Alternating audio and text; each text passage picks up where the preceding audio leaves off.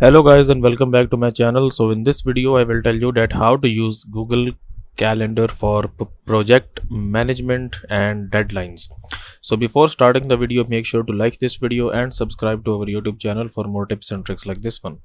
So let's suppose that you are working with a team and you and your team are basically making a website, okay, and you basically want to track all of your progress here, and you want to manage all of your milestones and deadlines.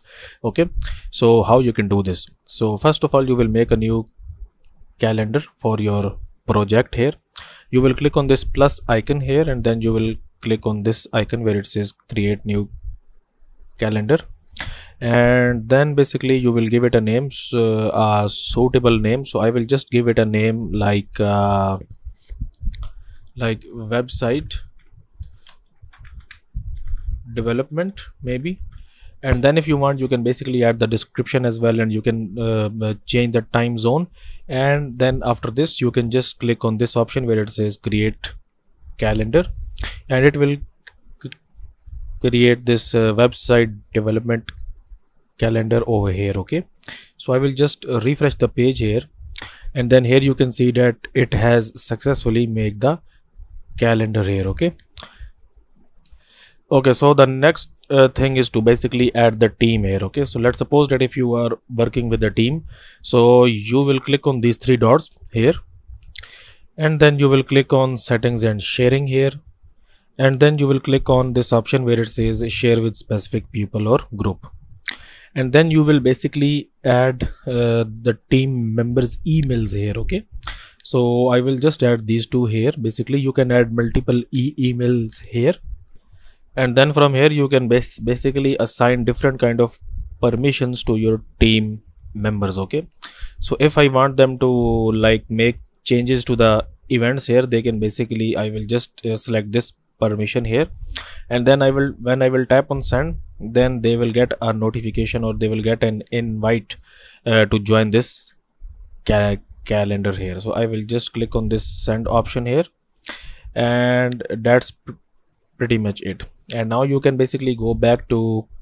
calendar here, and you can now basically set different milestones in the form of events here. Okay, so let's suppose that on 15th of June basically you have to submit the UI of your website. Okay, so you will basically click on 15 here, and you will give it a name of something like submit UI, and then you will basically add the time on which time you basically want to submit the UI. Okay, so maybe basically if you want the deadline on 15th of June is maybe at 9 p.m. okay, 9 p.m. to 10 p.m. basically. Okay, and then if you want, you can add guests here, and if you want, if it's a physical location, you can add that as well, and if you want, you can add a description as well. Okay, so must submit UI on this date, and then basically what you're gonna have to do, just click on this save option here. And now maybe on 18th of June you have a meeting. Okay, you have a meeting with your teammates, or maybe you have a meeting with your client as well, so you can submit an event for that. So you will name it like meeting with client, and then basically you can add a time here as well. So maybe the meeting will start at maybe at 10 a.m. maybe, and the meeting will go from 10 a.m. to 11 a.m. and then you will basically add the guests here. Okay, and then you can basically add this Google Meet link here. So just click on this one here, and now when you will add guests here, they will see this link here, and at this time when they will basically click on this link, they will get into the meet here, and then you will basically start meeting. And if it's not a physical meetup, then you don't have to basically add the location here as well, and if you want, you can add a description here as well, and then you will click on save.